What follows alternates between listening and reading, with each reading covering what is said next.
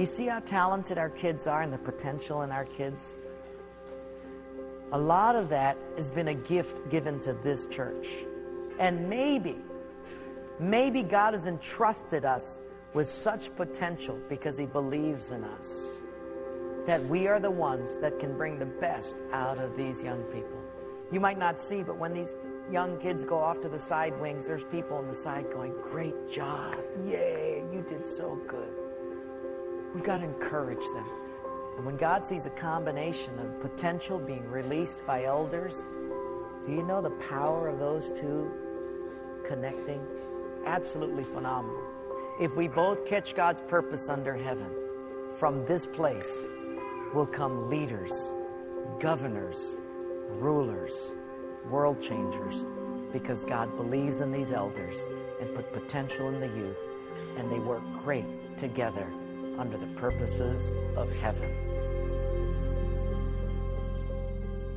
I love to look for young potential leaders and release their dreams, just as my dad and our pastor has done in my life. It's so amazing that New Hope will invest into young people because it gives them a sense of ownership, not only within their church, but also their faith, and it helps them discover that at an early age. You know, we have all these young people coming up, and they get to be around men and women of God that don't only have the talent, but they have a passion for family, they have a passion for people, for ministry, and they have correct priorities. Pastor Wayne is a person who really believes in young leaders, and he tells young leaders, just go for it with all your heart.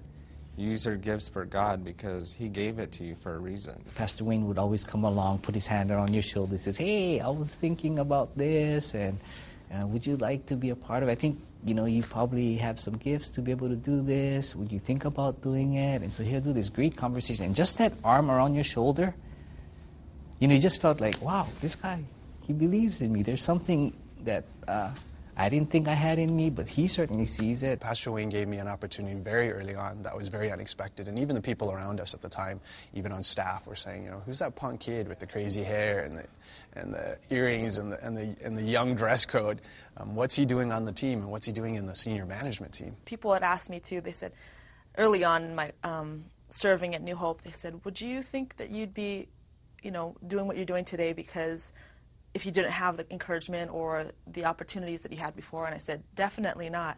I would definitely not have believed in myself the way that other people believed in me, or I wouldn't have maybe taken risks the way that people allowed me to take risks. So they need those opportunities of ministry to fly and spread their wings and maybe fall and bump, but, you know, their church is there to help them and keep them going.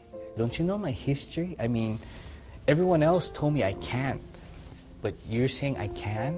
Why? And he says, because he says, I know you have all that it takes. You made some mistakes in the past, but God still can redeem you. God still can use you. So these young kids get to catch the heart of the generation before and get to bring that into their generation. But not only that, they get to learn it at an earlier age. And, you know, I know without New Hope, you know, without them investing in me at an early age, I would have never reached that, I guess, realization of God's calling in my life. I think you'd be surprised in each church how much you have and the potential that you have, but unless you give the opportunity for it, you will never see it come to pass.